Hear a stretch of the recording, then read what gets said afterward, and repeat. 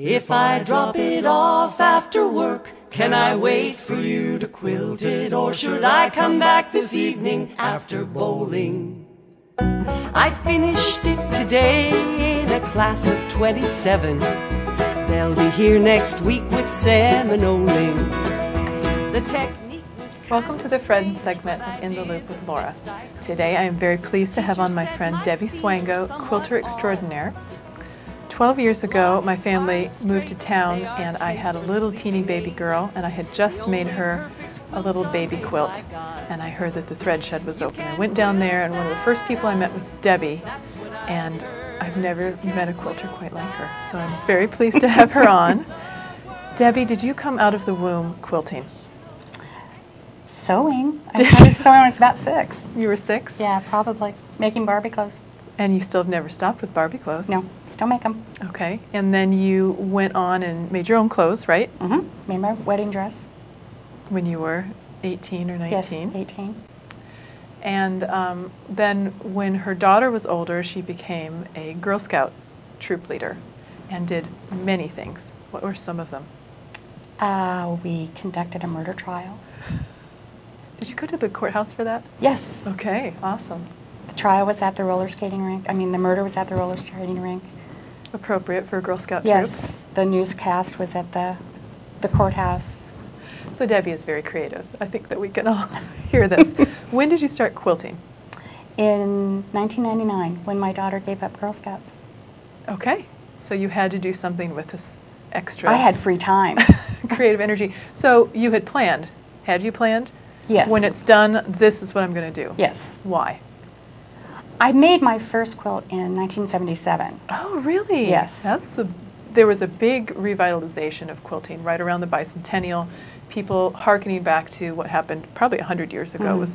And I know that that's when some quilting fabric first began to be produced, because in the 70s a lot of it was polyester based. And with quilting you're constantly ironing these pieces. It doesn't work well with polyester.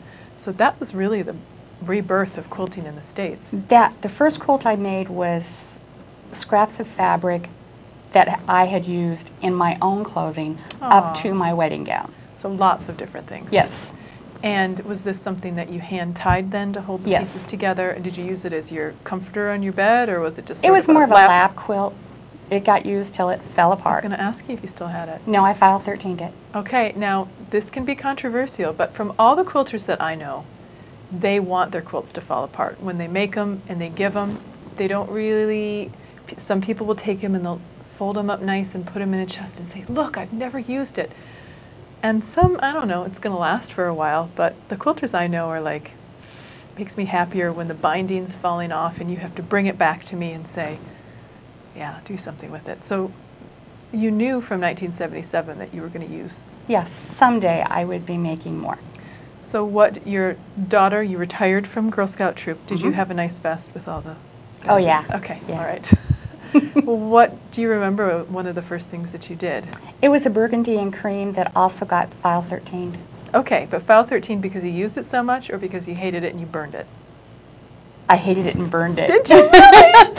I had another quilter on who burned her first few quilts. Yeah. So what were some of those early mistakes that you made? Was it the colors, or was it the putting together? Was it the quilting? What was it?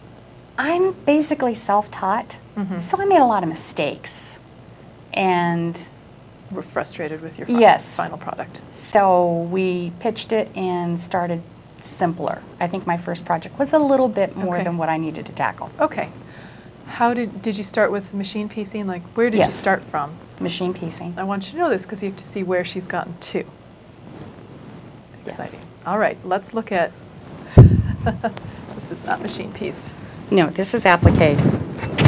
And more than that, Debbie has gone from machine piecing to appliqué, which is a hand piecing. Let's hold it up and then we'll go. And then she's gone to designing her own quilts.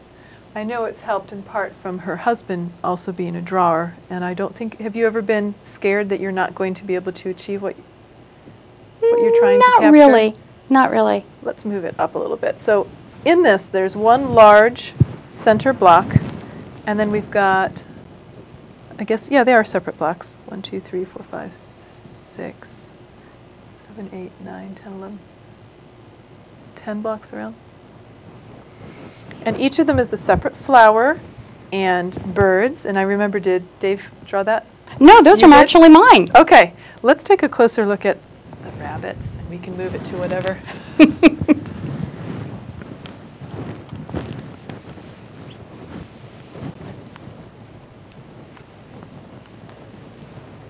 So, did you create all of this, or did you got the majority from a book, didn't you? Different things. Okay. The center medallion is a William Morris piece, a William Morris design. So the rest of the designs were either from William Morris or William Morris fabrics that I did an adaptation on. When you get on the internet and you look at his designs, he had a lot of rabbits. That's what I was going to ask. For people who don't know, who is William Morris? I don't know. He designed wallpaper and stuff like that. Okay. And a fabric line has come after In a his designs. stylization, these fabrics are reproductions. So this is the feel of... Yes, this is a William Morris fabric too. a lot of flowers. Okay, so this is a center medallion. This was what, on a... He had had this, I think, on a wallpaper design. Okay. This is, what is this called, this motif? Is it a pomegranate? No, not pomegranate. It's not a pomegranate? No. Pomegranate's in 3 sections. Okay. I made one today. Says the expert. And here we've got 2 birds. And, I mean, just even this. To applique that, what does that take? Because there's so many corners to it. Patience. Okay. Debbie works with small children. Debbie has patience. This is cheaper than Prozac. I think there's a whole amen that's just gone out from the people who are watching. And I have to point this out, and my husband asked specifically, would this be on the show? What is this? That's a design that I started, and those of us who are quilting together, we call it the swango. The swango. Okay, so you might wonder if it's a dance move. It kind of is in quilting. It's just a little, the same piece folded over. Is it a 1/4 inch out and a 1/4 inch under? Yes. So a piece of fabric cut to 1 inch, ironed in half, and then laid on the seam and put in. And that, again, a lot of quilting is 3-dimensional, very, slight. And so that's another dimension. A frame, a border, but it's a 3-dimensional one. And this is all hand quilted. Can you tell us when you started hand quilting? Probably in about 2000, right after I started. Why? It was the thing to do. You made the top, you hand quilted it. It was the thing to do? Yeah. Keep away from bridge jumping, woman. We had a common friend who hand quilted at that time. Yes, Helen Marsh. And was it from her encouragement that you started hand quilting or hand piecing? The applique was her encouragement. I had hand quilted before I met her. Is it difficult to hand quilt? No, no. The main thing is don't beat yourself up about someone saying your stitches are too small or too large. It's whatever you can accomplish. The main thing is consistency in the size of your the size of your stitch. Yeah, that's important. And I would think if you look at one section, another section, and it's similar, that's a wonderful thing. Mm-hmm. Okay, let's move on to the next quilt. This is beautiful. Do you have this hanging in your house? Yes.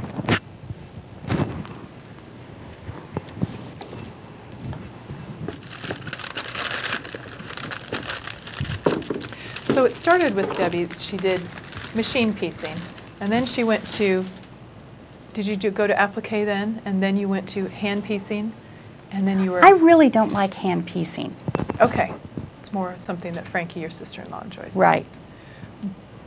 But in some ways, applique is kind of hand piecing. And we have some beautiful... And then she went to starting a little bit. She'd take a design from somewhere else and changing an element. And then she just went crazy. And now she's completely designing her own blocks. Mm-hmm. That start with the Baltimore album that you did? Yes, yes. And was it a challenge you gave yourself to do an entire Baltimore album quilt? I gave myself 2 years from start to finish. It took 13 months. Wow. But that includes hand. Hand quilting and everything. Wow. And tell people, what is a Baltimore album quilt? Because it's a very specific type. It's mainly a red and green quilt. A lot of vases and flowers, total applique. Total applique. Is there a set number of blocks that is in it, or No. borders? Are there No. usually borders or no borders? Just a. It just depends on the person. Sometimes you'll see borders, sometimes you won't. So where does the name Baltimore album come from? This originated in Baltimore? Yes, there was a group of women who basically got together and decided to do these quilts, and the name stuck. We can change the world, Fulton County. Let's get one named after us. And I wanted to point out, I've got a couple books here. The Dear Jane quilt. Did you do that hand-pieced? No, machine. Debbie's the only person I know who's actually completed this. How many blocks? I think there's 116. I'm not sure. There's more It's than... been a while. Yeah. But you did something special with your blocks. What size were they supposed to be? This is based, and the one behind us is a Dear Jane quilt, based on a quilt found in Vermont that a woman named Jane quilted during the Civil... Stickle, something like that. She quilted during the Civil War, is that Yes, correct? while her husband was away at the war. And she had a lot of issues to work out because this is what she produced. Yes, And every block is different. yes. And it's pretty incredible. This book was written, and a number of Dear Jane quilt groups came about in order where people would come together and they would do a block, 2 blocks a week, because a block a week would take way too long. But you changed the size of yours Yes, to larger or smaller? smaller. Significant glance. I needed to do it by the numbers. I needed to have the math where I could Oh, comprehend it. because did you have a goal to have it fit on a bed or to fit in a space, or it was To have it just finished. to have it finished? So you made it smaller. You redid all the templates, There were no templates. but you I had made- no patterns when I first started. I had to figure them all out myself. That's why they're smaller, because I needed to be able to size them with what I knew. So we look at women like Dear Jane and the Dear Jane quilt, and we think, what an incredible amount of creativity that she used in a time that was obviously stressful in her life to come up with a thing of beauty. But I would say also within Fulton County, we have women who have the same kind of creativity, who have a problem, use a lot of math, my goodness, and make a thing of beauty out of pieces that otherwise are just scraps in your life. And I think that quilting is a wonderful example of that, and what you do with Debbie is a wonderful example of that. Thank you. So let's see some things that you've designed. If you can, let's see how much we can fit in if you look at it from overhead. This one is taken from another Civil War quilt called the Bride and Groom's Quilt. And I didn't want to do the exact thing, so I took bits and pieces and made my own blocks. So did you take bits and pieces from the actual book, or from other pictures you've seen on the internet? Pictures I've seen on the internet because I don't have the book. Okay, do you use Pinterest? Yes. Okay, and that might be a good tool for people out there. Maybe you're not to the point, it just blows your mind to think about creating something, but you can create a file with pictures that someday, you know, pictures of things that you like. So I think this is really interesting. Some people might think they're buttons. I know people who've used floss and created circles. What is this? What is that? That's just a piece of fabric that had those flowers with the little white dots.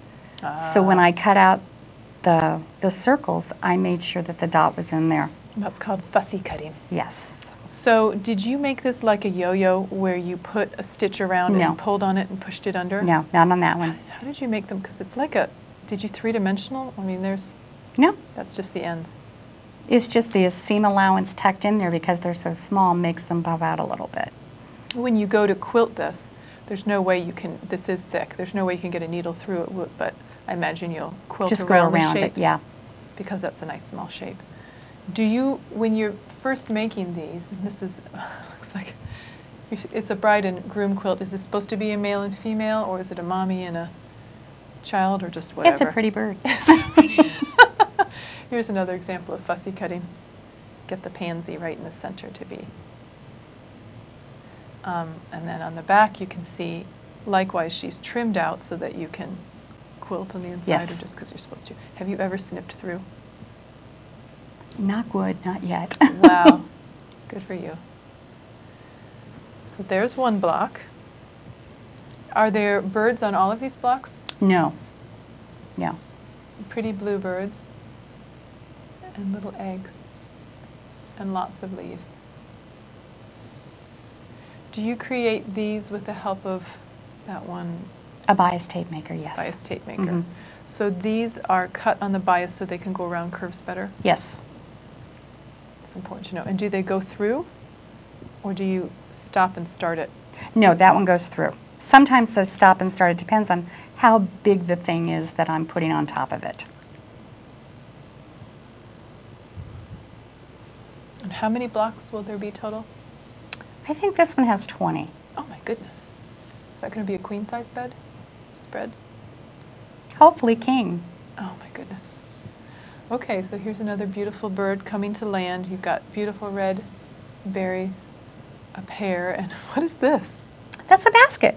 How did you come up with this? So someone is picking a pear in a basket? How Yeah. did you come up with this? Because this is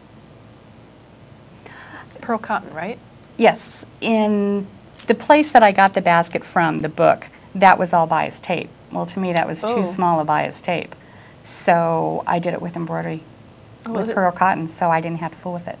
looks like almost a net. It's great. It'll go well on a fishing thing. Oh, how sweet.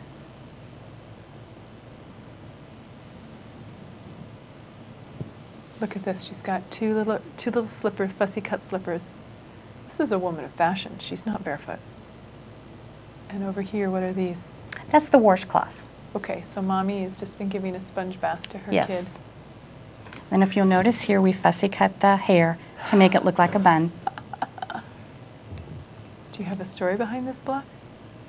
No, just a good pattern out of a book. It was? Did you do it exactly? No.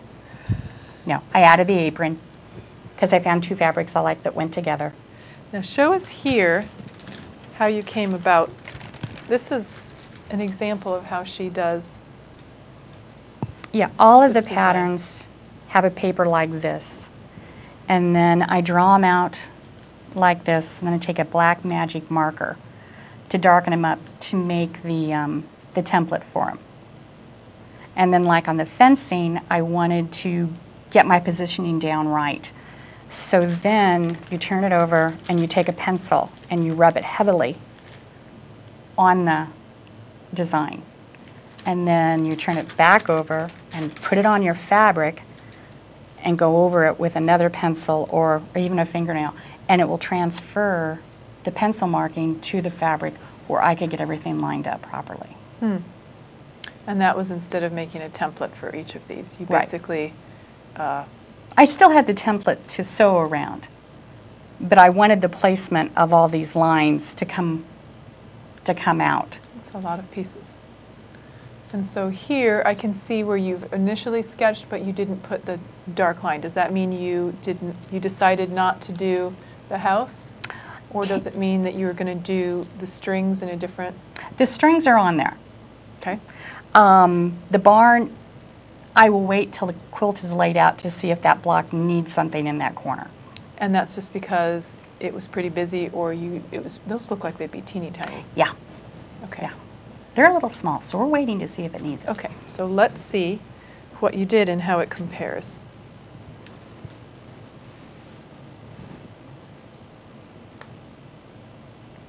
One of the differences when I went to do it, I put the boy standing on the fence post. Okay, and let's see if we can. So the initial, he's standing on the ground. I was raised on a farm, and I stood on the fence post. I think that's what, as long as there's no electric fence, that's Right, what's done. right. So that's really neat to see that all these pieces you kept exactly the same. The only, and even probably the foot pieces, the only difference then is that you recut the jeans, they look like jeans, Mm-hmm. and put the boy up. And so he's throwing his hat. But one other thing that we see here, Debbie, you've made the tree white. Yes. What does this mean? What is it? That is freezer paper. Okay. You draw out your design on the freezer paper. As you can see here, that was the original line, but I widened it a little bit when I cut it. And then you iron it down to your fabric. Which side? The shiny side down, Onto which side of the fabric? the then? right side. Okay, so you take the freezer paper you've drawn on it, you put it onto the correct side, the side of the fabric you want to be seen, you iron it down, and you're sure this is okay, it's not going to ruin the fabric. No. So that's just like a wax, basically, isn't it? Yes. So you're adhering the paper onto your cloth with a wax, and then what? Then you leave a 1/4-inch seam allowance around the tree. And again, I've made this bigger in a few spots. There's no reason, I mean, Right, I no don't one will have to ever look stick- at it and right. think, oh my No one's gosh, going to know. you increased it by 1/8 of an inch. And then when you go to sew, you've got your seam allowance cut into it. So this is all done. This is completely Right. done. And I'm guessing that this is a little tail that we can see sticking out. That's not yet done. Right. And then all you do is turn it under. Now in this one, I'm going to move that back just a little bit so I can see.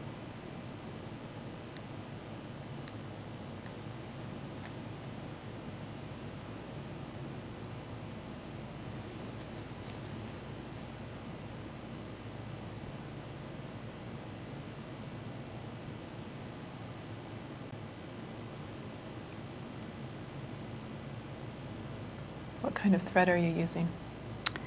I use Gutermann silk thread. Why silk? It glides through the fabric really well. Occasionally I'll use cotton. It just depends on the project.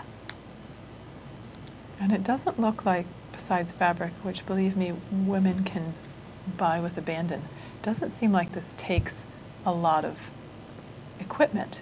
You've got a thimble and a needle. And all the bigger pieces were fussy cut from one piece of fabric.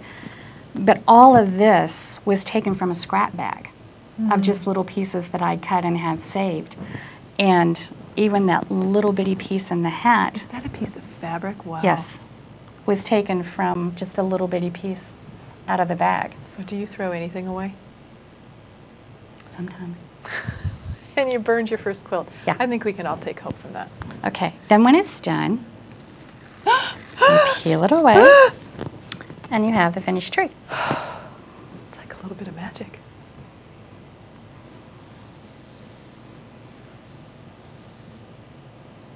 That's beautiful. Thank you. What do you do with your knots? I don't like a lot of knots in the tree or in anything. So, like this is done right here, but I will keep sewing up into here, take a back stitch and be done with it. Oh, and that way it's never going to unwind Right, to that point. right. Wow. So we all have a lot that we can grow in, I think, with quilting, and I appreciate that. I appreciate, even if I don't quilt as much as I used to, I think that people can learn from each other and be inspired to do different things. I'm sure you're inspired by just pictures. They don't have to be quilts. Right. You can be inspired by fabric or by someone else's quilt or by going to an art museum and seeing a piece. A lot of quilts are made out of mosaic tile floors. Pictures from that. Is this what's consuming your time, or do you have another thing in the works? There's about 5 quilts in the process right now. What advice would you have to someone who has maybe made their first quilt top and they're watching this and thinking, oh, I could I could never. They don't even know where to start. Start small. You know, you try new things. If you like it, you like it. If you don't, go to the next project. think There's that's always really- file 13. Always file 13, or you can hand it to your friend. I think that Yes. sometimes that's a kind thing to do too. Yeah. And then for those of us who have many projects going, we put them in a box with our friend's name on it. Why is that, Debbie? Well, then when we die and people see all these unfinished projects, it's not like, look what she didn't finish. It's, oh, she thought of me. I hope that my name is on a box, and I hope that I never have to get it. Thanks for coming, Debbie, and sharing your beautiful art of quilting with us. Thank you. The technique was kind of strange, but I did the best I could. The teacher said my seams were somewhat odd. The blocks aren't straight, they are tents for sleeping 8. The only perfect quilts are made by God. You can quilt